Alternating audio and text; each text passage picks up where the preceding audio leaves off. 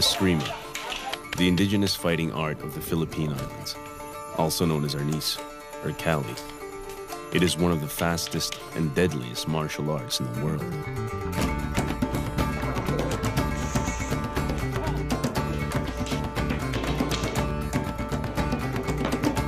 Although commonly perceived as a stick fighting art, it is just one component of a complete fighting system. It includes a mastery of short and long-bladed weapons, as well as a variety of empty hand techniques. The spiritual home of this Filipino fighting art is the island of Cebu. Located in the center of the Philippine archipelago, Cebu has been a trading center and a confluence of cultures since ancient times. Cebu is also home to some of the greatest Eskrima masters in the world.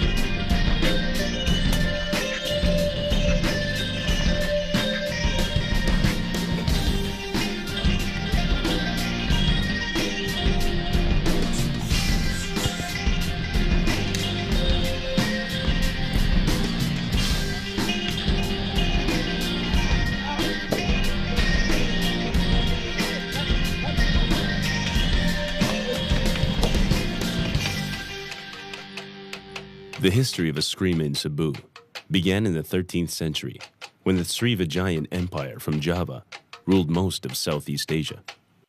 They were overthrown by the Majapahit Empire from Eastern Java and were forced to flee north to the Philippine Islands. The Srivijayan refugees settled in the central part of the archipelago in what is now known as the Visayan Islands.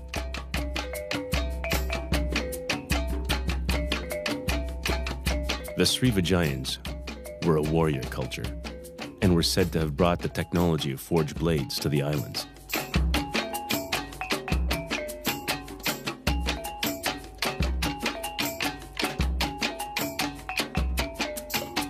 When the Spanish came in the 16th century, these Visayan warriors were already practicing a systemized form of warfare against other tribes.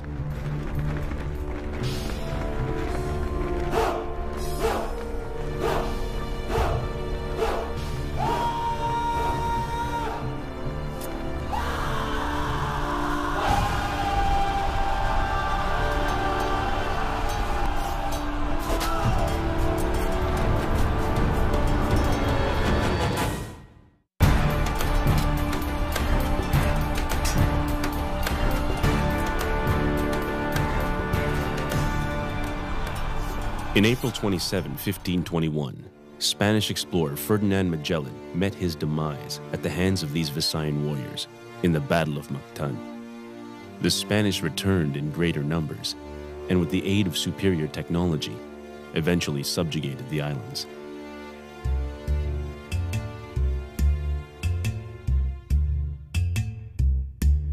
After 300 years of Spanish colonial rule, there was a growing fear of rebellion.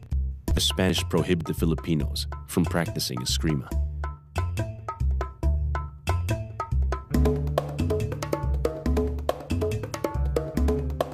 The Eskrima masters went underground and began training in secret, using sticks, bolos, and knives, since they were readily available to civilians.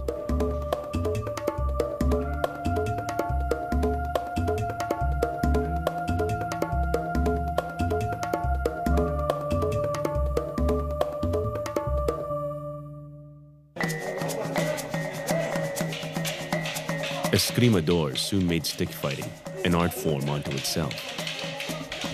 No longer limited to blade-based linear strikes, the emphasis was now on speed and accuracy.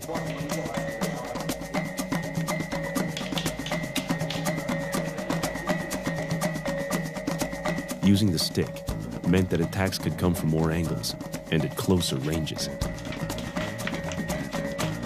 Traditional linear is when you strike, it's like a blade. It's a blade pattern strikes, eh? It's like a blade. While the snap wrist, the flicking strike, curving strike is, abanico is part of them. This witik. Curving strike. The advantage of this is even if he blocks the strike, it still circles around the defense. Hits it. He blocked the strike, it circles around the defense. Nanay yung napita, igong ko na. Bisay kung saan ba niya, maigo ka na siya na, igo. Pagana, igo. Pagana kung gupo siya, igo. Pagana ko, igo ko siya, igo gapon.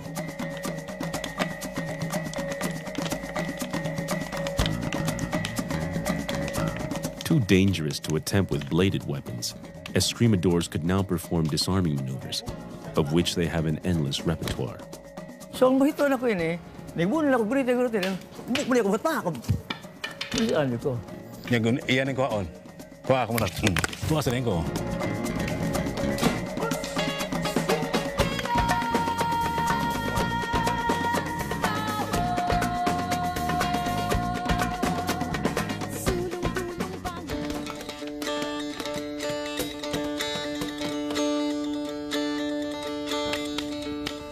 In the early days, each tribe or clan practiced its own system of eskrima.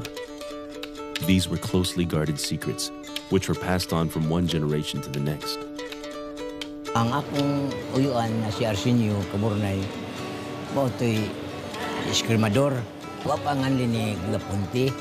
Wa pa ito sayangan, eskrima lang. Ana, hangtod nga. Nakato na akong amahan, tinuluan sa akong kuan, akong uyuan. My grandfather and his brothers been practicing the art since 1890. Watch how they hit with the scale, using the single and double slashes or the half slash. Kung sa eskrima tayo siya, abaniko ni. Ana raman akong buwan niya, pumaypay. Ana. Akong gidibilog kay mo may gidasa akong amahan. Since nga pagkahibaw din akong eskrima, Cañetes, my father, he learned, nakat-on sila from my father and my uncles and from other masters. But when they meet with the Sabidras, they found the two Sabidras to have very good techniques. That their eskrima was superior. They adopted the Cañetes as their first, among their first few students. Kaming 8 brothers, akong 7 brothers, involved sa eskrima. O yan, di ba sila gusto mabiyahin ko? Yapin ko nila. O gasa silang practice, tuwa, kuyo ko. O. Gulo ng mga apoy sa mga estimadores, mga master, tuwa ko dito. Lalo man ko sa umagwang. Kato akong papa, pwede mo ito ibalhin ni ang gurute sa left. Nakusgan mo ito akong papa. Ya kay eskwela man po si Idiux Muni, kung mga manghod, eskwela man po sila po. So, ako gi primero, ako gi bidibades kong amahan yun. Ako papa, athlete siya, gusto niya sa mga martial arts. Before nga, noon, nana sa iyang amahan, nana sila mga dumbbell at una. Kaya, kay magbiyahe man siya, ato mga laylay lugar, si Kihor, abot siya mga Bicol, mga isla-isla. Kato siya mga eskrima, daghang mga eskrima, tawag yung sombraso, kiti, sombra mo nang magpayong kay sombra means shadow. Kado ada payong. Ang show sa ko man, mga estimador. Ang show sa ko na, mga estimador. Plasa mo dugo.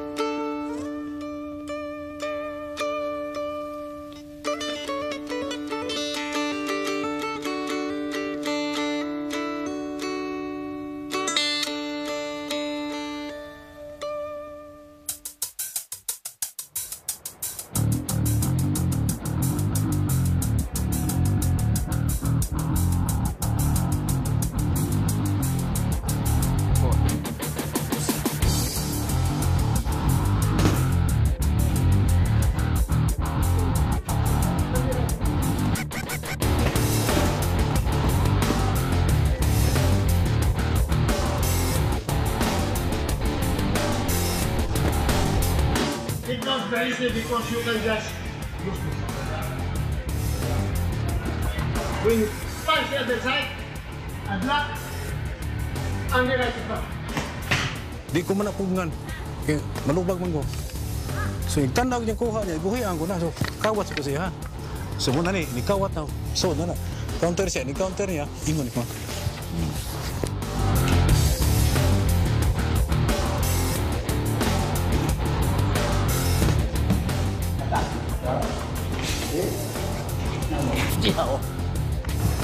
So baru ka na ko siya.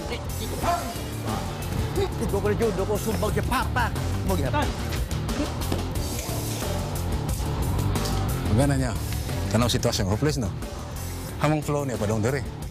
So flow na ko padong sa dire, padong sa dire. Paso boss. Balik ko mo. Balik ko. Tama flow na ko. Di ko siya mo against na ko dire. Kaya ko gana ko mo against siya, against. Against. Tuyok sa kumag to. Lubag na siya nga rin.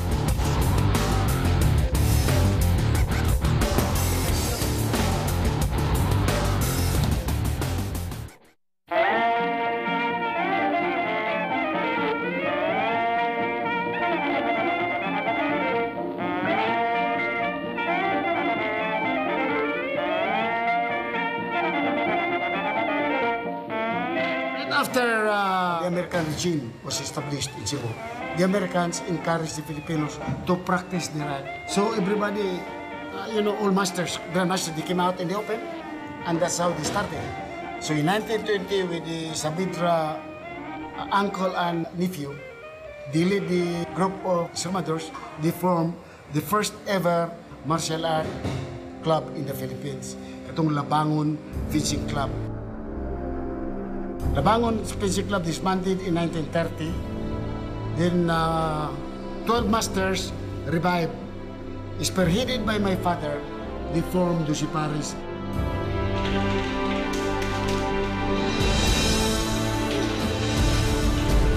Pagkatukod sa Disipares, gimoto nila para nga wanay rivalry.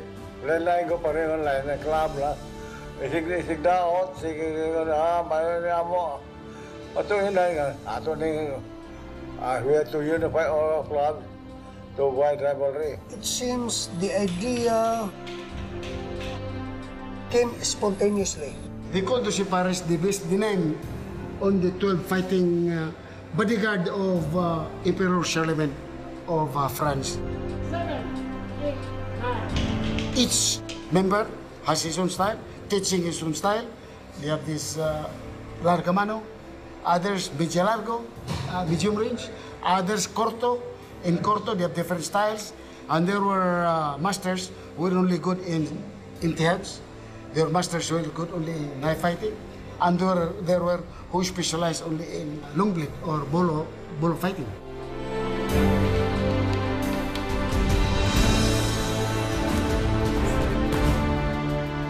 The perennially secretive masters now shared their techniques with one another. This exchange of ideas brought the fighting art of Eskrima to another level. Grandmaster Filimon, Momoy Cañete, was perhaps the most respected Eskrimador of his era. He served as the chief instructor and guiding figure of Dosipares until his death in 1995. Mamuti kugihan sa mga namubase.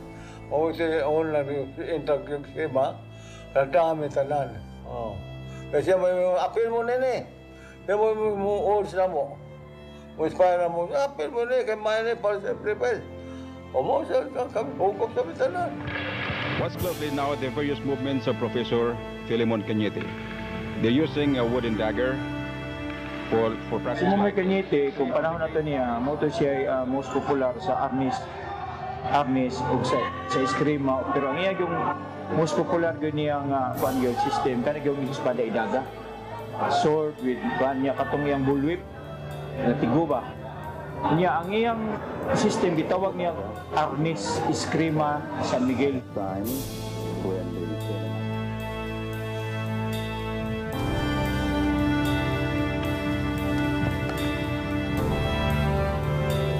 Knife fighting and pin fighting. advanced side. Watch closely now. Momoy, as a leader, is very, very honest. Especially to his boys. He cares for his boys.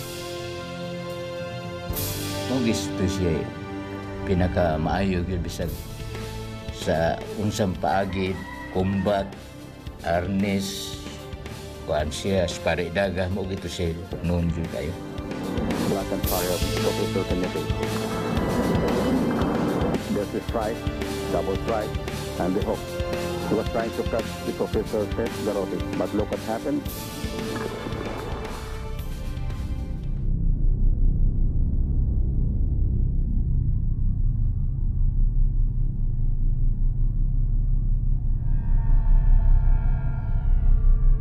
In the olden days, Eskrimadores were known to be healers as well. They believed in charms and amulets known as anting-anting and the orasyon, a spoken prayer. 90% sa mga Eskrimador na ito doon ay words of power. Ang katos tatay na ito yung orasyon siya, pati pagpanambal. Gabi ito sa mga G, ano sa'yo papila nga yung itamdan ba? Ito ang isuot niya mga parte pagpanambal. Tapos Papa, he is not an ordinary person. He possesses also a talisman. He is a talisman. Doon natin siya anting-anting. Until his death, iyan ang gida. That is why dito siya ordinary ng tao para na ko asisan. Kapila natin siya masuwayo nga tirahan o armas wa kabuto. Oo, ni fail. Dito sa ito ba, doon na dito siya protection ba? Kini muna gitawag nga habak or amulet sa English or anting-anting. Ang unang tawag ni habak kay ani ibakos mo niya sa hawak. Mabuhat ni doon na may kusog. Wala makusgan ka. Ikaduwa maabti ka. Ikatulod di ka maigo. Gumigo ka mga di ka sakitan.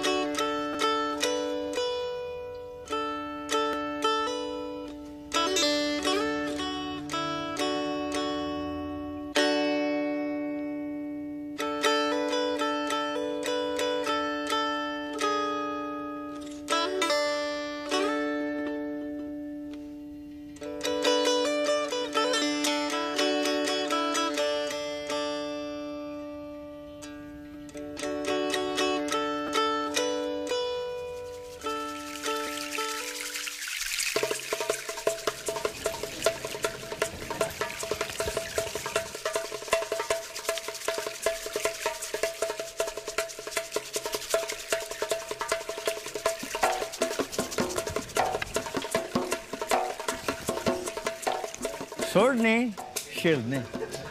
Sword ni, shield ni.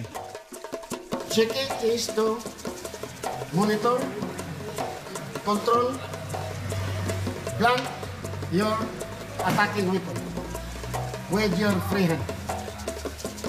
When you strike, block, there's always a chicken hand. May mo, agdaw na po doon eh. Kaya naaman ni siya pirme.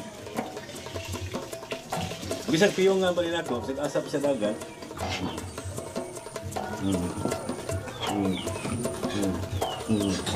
May bawa ang yan, okay. Basing on senses ng mundo.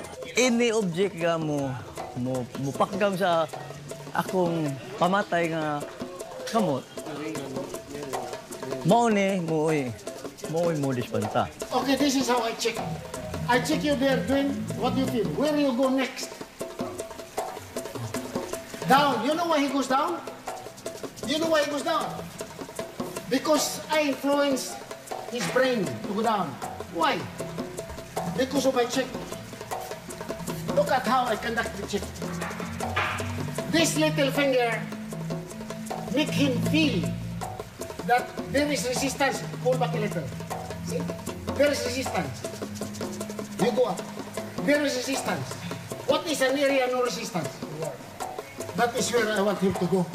That is the area apparently open for target. Mahimong blafo na ko siya pag una niya. Bana ko. Hindi makatag. Buko siya. Pukto ako pirmi. Always ni na pirmi. Kaya kung mabante siya, mingo siya. Ano no? Na pirmi. So when I do like this, I check automatically he knows. There is resistance, there is no resistance. When he goes near to it, no. Because my check just turn to defend it. He cannot see. Go down. But there is no resistance here. So when he goes like that, when he attack here, no. I can just win.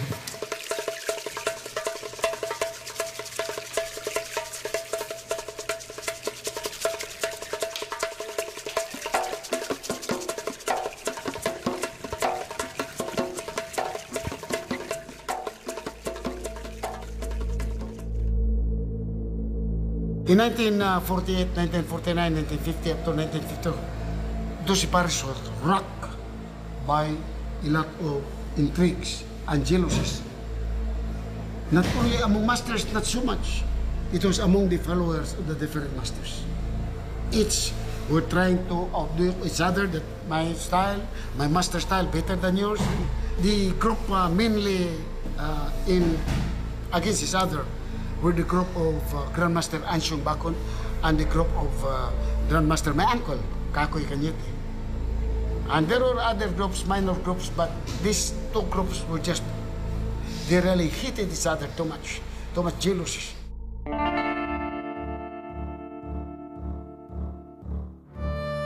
Grandmaster Venancio, Ansyong Bakon, a former pupil of Lorenzo Saavedra, was considered one of the best Eskrimadores in the 12 Pares Club. His skill won him many followers. Among them were Delfin Lopez and Timoteo Maranga, members of the Cebu City Police Force, who were known as formidable fighters. Katod Delfin Lopez lang, dako ka ito. Si Maranga, dako ka ito. Yung anong nagpataon man niya, Arnes. Pag Antonio, pagkakita niya ang Ansyong, piting gamay sa, mo niya sakto, gamay na, sayo na ibunal, kay para niya, kumao mo sa, sayo na ibunal, gamay na. Sus, pagkasuway na sa guling, kaliso na, maraming bakas eh. Nang siya inborn talent ba nga, dali siya makareact sa mga pinagis ng bunal, daghan sa di suway bunal, pati na mga dipinsa, dali siya makareact. Nga iya sa iyang kaguling mong pamaagi. Mas snappy, tiguwang siya nga di kakakuan sa yung edad nga, yung lihit mo binama. Snappy niya, mugbo kayo. Ya kalit ka sana gagmay kay likay dili lagi dili gamay di sana likay. Ya maglikay pero magsunod ang iyang attack na ba. One time Ansyong Bakon, dunay nanghagad ni Ansyong Bakon. Diri sa talisa ito giduwa.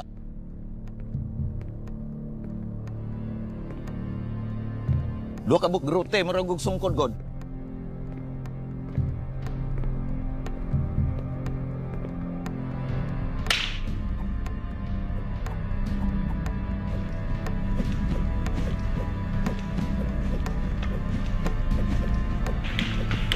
Pag bunal, nilihay sa Ansyong Bakon. Moto pag-igo, pagsunod bunal, pagka doon may grote niya, tag-as Pakistanan. Isagang Ansyong Bakon. Muin man kita. Pagka bak! Ako sa diri. Gisin sad. Dagan god.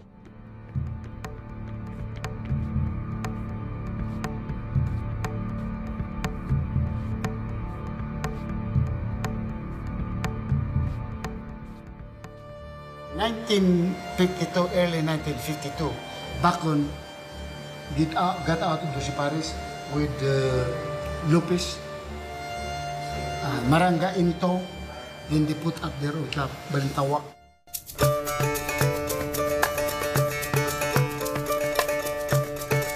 Named after the downtown side street, where they held practice sessions, Ansyong Bakon and his followers developed the Balintawak style of eskrima. Kaya Doce Pares yan nato, doha man kagarote, amaraman, amara, ana.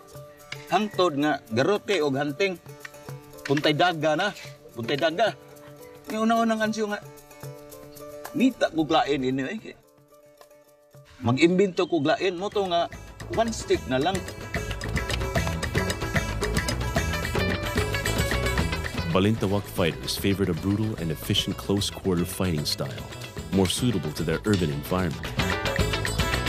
Kini siya, ipukpok ni, diri pukpok, bunal ni, sumbag ni, siko ni.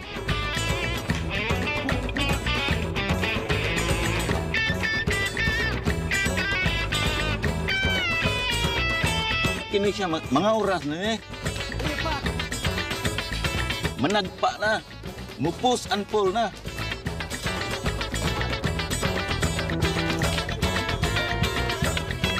Kini musiko na ni siya.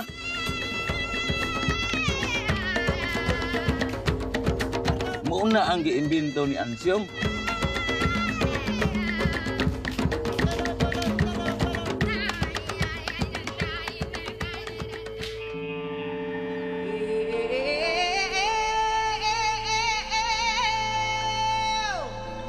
An intense rivalry soon formed between the Doce Pares and Balintawak clubs. They began to pit their most able fighters against each other in no-holds-barred challenge fights. They call it the Hoiko Todo or death matches because every time you spar, it's like a duel. You know, no headgear, no protector, and it's full contact. It's fighting. Dueling was a long-standing tradition for Eskrimadores. When there were no wars to fight or conflicts to settle, they would seek out one another to test their skill. It was a common practice for the duelists to sign injury waivers before they fought. Severe injuries and even deaths were known to have occurred. Oh, sabot to siya nga. Ipilitan kita duha, magsabot nga magduwa ta. Ana, pero surrender la ug di kagwanta. Kung sabay credit ana ba? Kung sabay ko niya, may taging una kay kwarta, wa nga lagi ma, dungog ra. Mas mayo pa na nako, saya na to. Gidungog ka sa talibon, natuong ka. Tanaw ka. You're not Eskrimadores, you're not willing to fight. Nana mo na.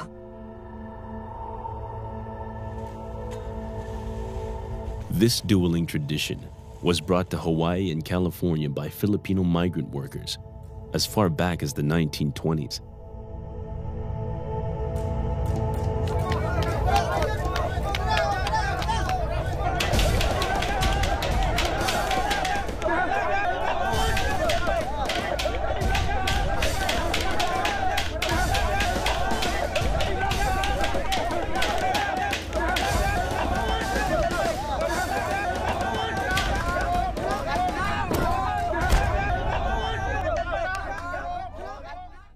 Eskrima stylists, all the masters before, they were just satisfied if they can beat their opponents in deathmatch. Hoiko Todo.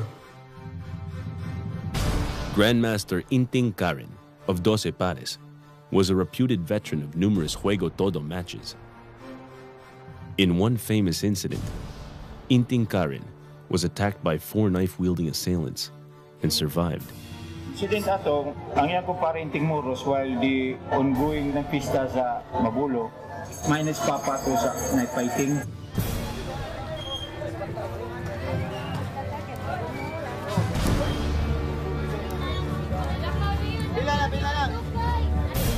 Pati yung amigo, sa panguha og sugat.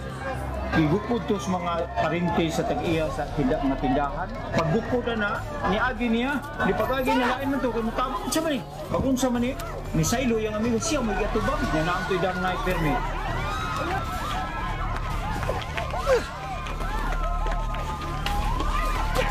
Kupat, doon ka, kapit, kamog. Doon na siya bangko luyo, bangko iba, bangko sa unang sulit good. Igo siya nga rin mo itong tumbay ko. Pag tumbay na tiwasan ko siya.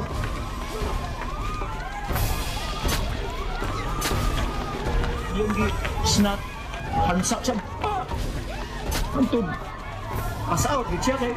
Kung ba naman siya, katong iyang kuwan rin. Pass out siya. Nida siya smorgid. While ready for operation na siya, paibaw na ang mga kuwan. Na, may radyo sa unang paibaw na. Niyagi na yuling, kanyete, papa ni ko. Sama na. Sinting Karen, wala, gihaya na dia. Yan, gisulod. Init pa man, doon na po may sense of life. So, init pa man eh. Ang suway nga ito, gida. Itong pangag tubig sa papa, nirataber siya.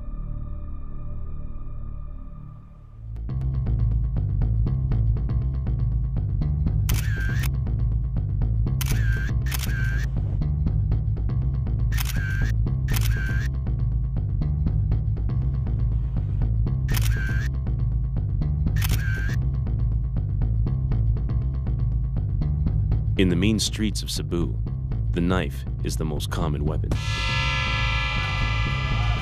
Eskrima knife fighting techniques are considered some of the best in the world.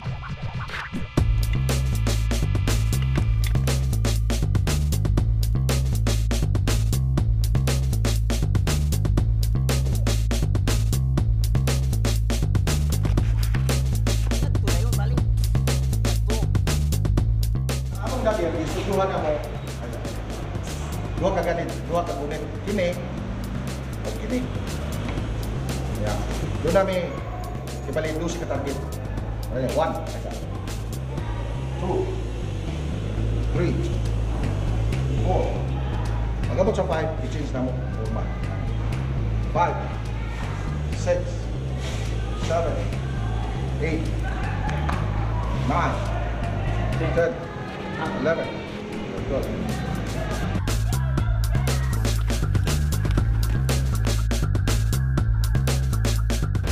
So pag sumpa na niya, pansin na siya dito. Pag pansin na niya dire ayaw na. Sud ang kamot. Cross.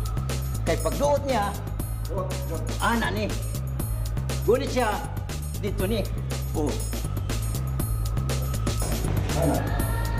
Kung kaya nimo ang pilsa sa usan niya kamot, pwede kanira yung tangtangon, i-twist lang yung kamot niya padung sa babaw.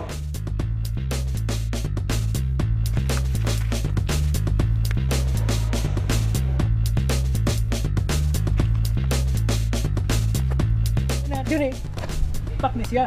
Balik. Na diyon. Ang uban mo naman. Punya, dako kaya diferensya. Kay kini og lupi ka diyan na. Igo na ang amo diri. Diha. Diri, hakot na siya.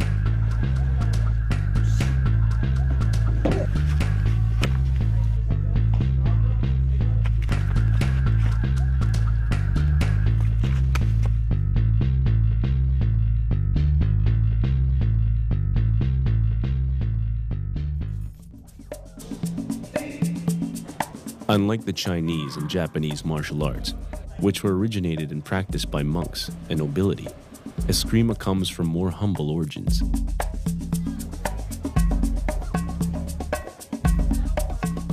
Eskrima God was known to be the art of the poor people, was known to be the art of the bum, because some members of the Paris, they were criminal element side.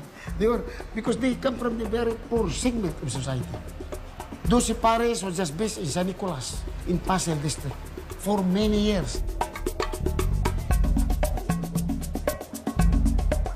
The Pasel San Nicolas district of Cebu was a known breeding ground for many famous Eskrimadores. Kining area, labi na sa mga Pasel, daghan yung mga tao mo notorious kaya diha. Kagadong nagtrabaho na spear, nagtrabaho na sa isdaan. Ang ilang usog rin may puhunan nila. Kanya, kung doon ay mga labi na ng union, sila ikuhaon, either himon lang sa striker o himon lang sa cab. Ngayon na ang life. Ngayon notorious nga, number 1 notorious sa Cebu, ang Pasel. Di ako nagdako.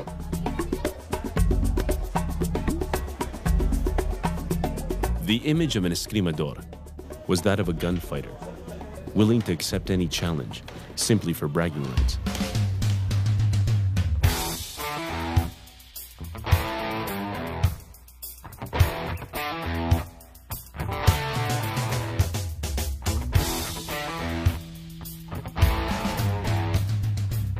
Bitaw ni ang kanilang tawag. Basta once nga makadungog nga dauton ang among ngan, adto rin ni ngadto. Ana pangitaon rin na mo. Bukal ba kay dugo god nga tanon bugod. Kami ako, Dr. Marapaw, Winnie de la Rosa, akong manghod si Ide, si Muni, Mio de la Rosa. Mo ko to'y fighter gyud. Ang katulang kang Dr. Marapaw, kaya doon naman siya mga lodgers. Pagtawag na sa telepono, bungkag laging practice club. Kaya doon namin ang hagis. Nangadtogin mo itanan. Oh, why gito?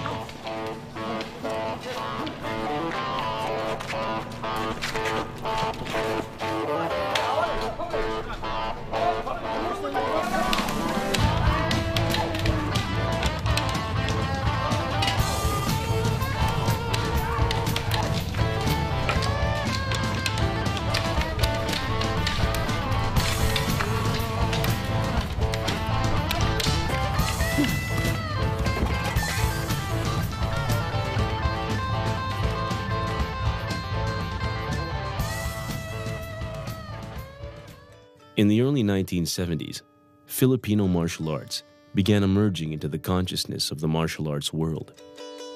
Doce Pares was invited to perform a series of demonstrations in the United States.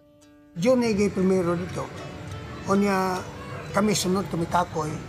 Todo pista kami sunod. When I arrived in America in early 75, gipademonstrate ko nila dyan sa, this is documented by Los Angeles, in the school of Dami Santo, group of Muslim, Filipino Kali Academy. Pabulan ko to, so, sila, what's your style? I don't know, what do you mean by style? Huwag doon may kalimutan na itong sa style, Doce Pares. Dito naman sila, we just call your style Doce Pares style. Dito na, makindong style kay here, we identify pa rin. Angkol Takoy, is Corto Corbada, Witik-Witik. Momoy is San Miguel style, ng Cortorina. My father's Largamano. Kaya kung papa, long range man. So we identify it by personality. Pag ito na mo, the demand quicken. Demonstrate this paredada, knife, blade, shit. You're surprised. You practically know everything. So you don't know. That's what you're doing back home. Para mo ordinaryo man. To them, they're surprised kay dito good. Kurto ka kurto dito. Ragamano ka dito. Kami kay kanan man. The art spread fast. Tungkol kay bago para sa mga tao, they talk to it. Butong when I came back, akong ginanda sila. The best way to promote an art is to make it into sporting event. It's like boxing, they have sports, football, basketball. But how can we? When every time we spar, we kill each other. No parents in the right mind will allow their kids to study with us when they know a week later somebody will challenge them to a fight. We want to reach out to all corners of the world. We have to band together, civilized ourselves, civilized our way of sparring. That's the only way. So I formed a committee to draft the tournament rules in Cebu Eskrima. When we have the rules, we cannot fight because we don't have equipment.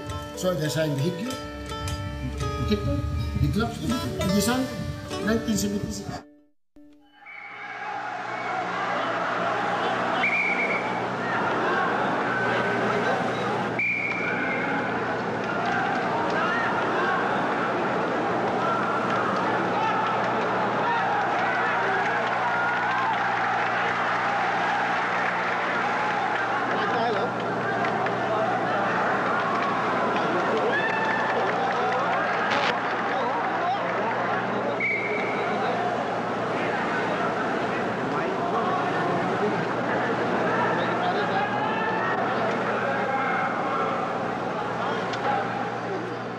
My gears were so thin, not too amply protected. The body gear was only to here. And sometimes they fight without gloves. I put in some gloves there, but some fighters, they're not used to it. They forgot. They fight, oh, I have no gloves. Stop.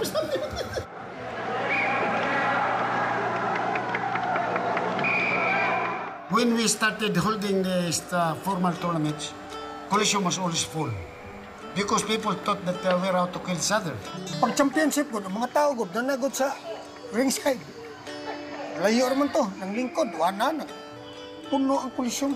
People thought it was just like the old Goy Gotudo, it matches. No, but they found it out that we have gears. We have protected gears. After the first national tournaments were held, Eskrimadores gradually shifted their focus from death matches towards organized competition. The bitter rivalries, which marked the age of Juego Todo, were coming to an end.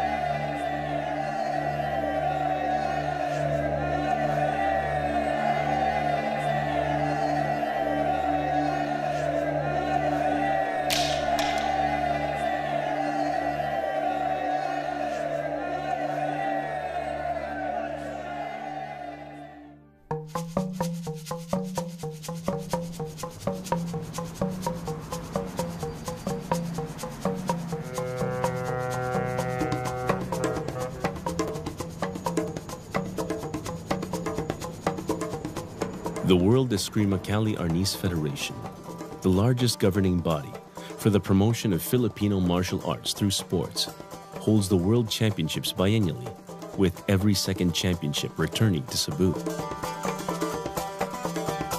The fighting art of Eskrima is now practiced all over the world. My name is Heather Turnbull, and I'm from Toronto, Canada. Kim André Murdal from Norway. Ferenc Vanko from Hungary. Sarah Charles, I'm from Great Britain. Justin Lemke, I'm from Milwaukee, Wisconsin, USA. Andrea Citarelli, and from Italy.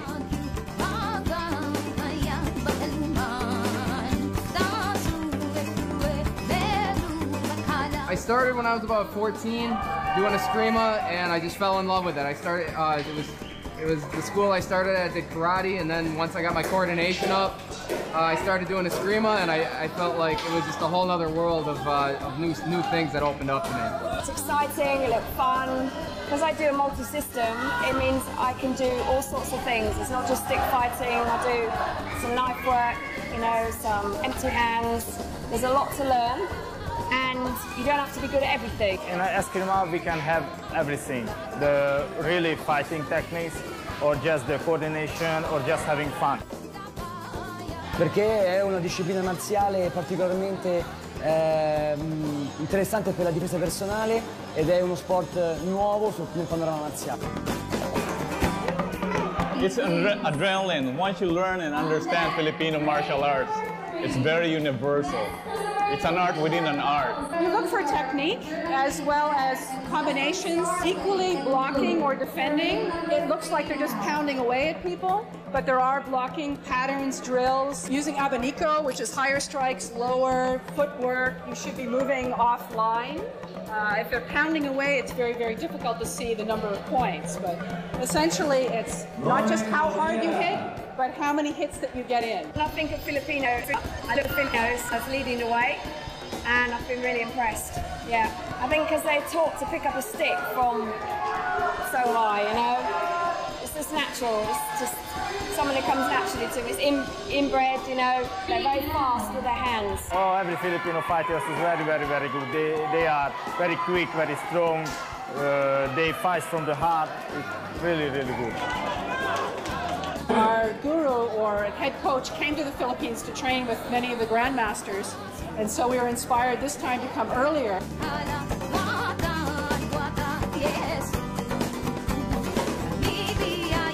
So for us, this is an opportunity to come back to the home of Arnis and learn from the best. But you'll see from the results here that the Canadians and many other countries are now beating some of the Filipinos.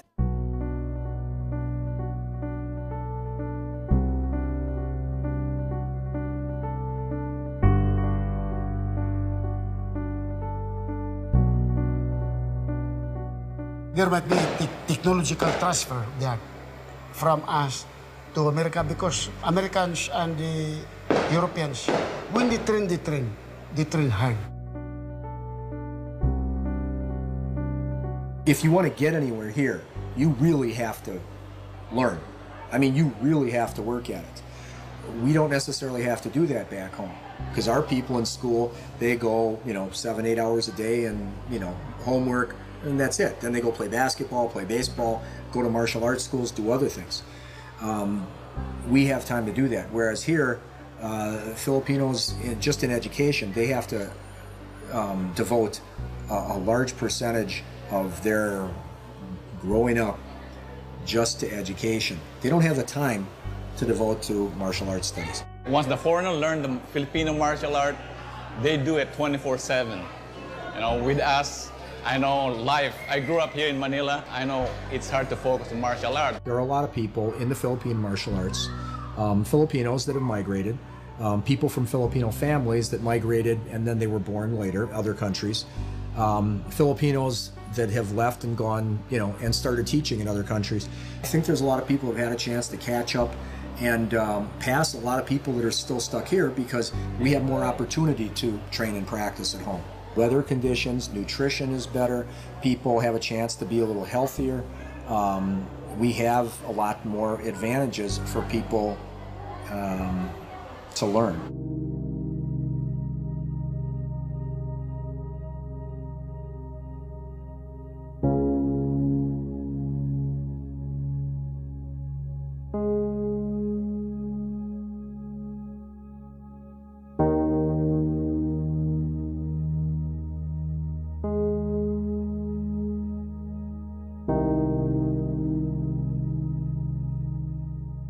Eskrima is still spreading far and wide.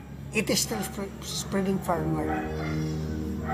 Ang kuan lang, ang tournament lang, dire sa Cebu, sa atong nakita lang, di na kayo intense ang competition. But it is spreading far and wide. Mas popular karon dit sa abroad, dili diri sa ato. Ngari sa ato is not popular anymore. Ang mga second generation na mo kay interest. Mo ta ni kay ko nga di ni maayo nagkanamo kawag tama mas ni kuyana pa ang mga foreign arts, martial arts kaysa eskrima. Ang eskrima suppose ato kita nang amumahon ba kay ato agunigon. Dili guniingon nga sa lain kitay nagbugnaan ang Pilipino noon sa gawas nga ato agin ya ato ini nga mumahon ta nya wa may interest ang mga tao. Kung way maning kamot ini way barog ini pag promote kining atong gugma sa atong Ernest sa atong Filipina siya mamatay na siguro yung kamatayon kay mawara man. This is the best time. If they have not recognized the significance, the beauty of the art, it is high time for them to realize now. Kaning mga Eskrimadores nga ako na ilan una nako pero nako mo nimo sila mga unsung hero sa atong nasyon, sa atong Pilipinas. Kay kung wa pa na sila dili ni mailan ni Pilipinas nga maing laki sila sa martial art.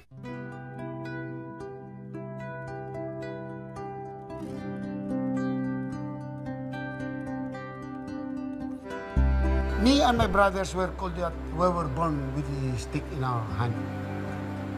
So, it's part of my life.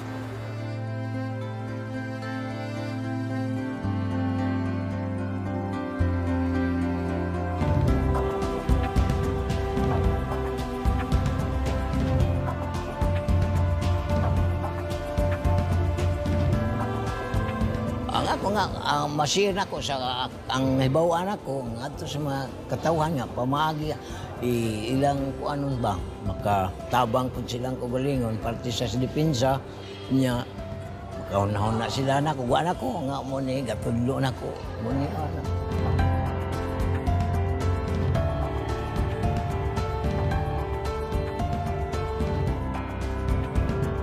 Ini dah saya bodoh ko, dia ke kapulan. Ang sukaron di mo pulang sama, formal para na ko, part of my life.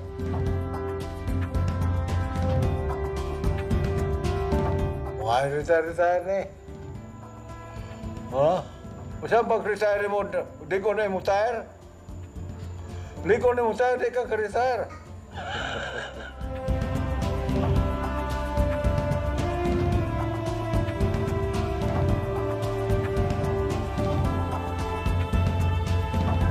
Bisan pa mong tanaw ko nilaw niya, maabot ang panahon, dili na sila mo angkon ako nagtudlo niya na, pero sa hilom sa o kasing-kasing nalipay ko, nga ilang ginagamit. Hindi na kalimutan ako nagtudlo na.